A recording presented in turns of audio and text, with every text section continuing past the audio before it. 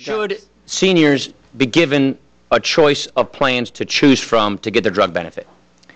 I think that's a great idea, and seniors are given a choice of Medicare programs now with Medicare Advantage, and many have also some fee-for-service plans along with traditional Medicare. So you agree? What we know, though, is that Medicare Advantage, the private market strategy, is still well above the fee-for-service strategy, and no beneficial health results as a result. I don't want to keep wasting time on this, but you agree with the idea that seniors ought to have plans from which to choose from for their benefit. Is that correct?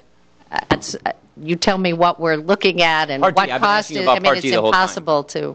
I've been asking about Part D. Should they have a choice of plans for their drug benefit? As opposed to what?